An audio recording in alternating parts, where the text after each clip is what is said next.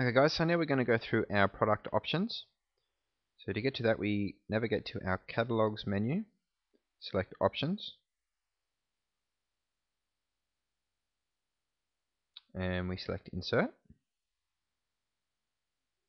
So we type in name of our option, in this case color. There's different types of options that you can have. The most common is select, that's what we'll use today. Put in your sort order, and we add our option value. So we're going to add 5.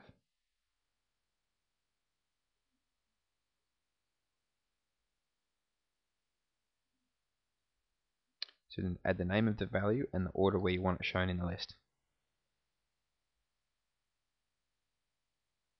And repeat until you've finished all of your options.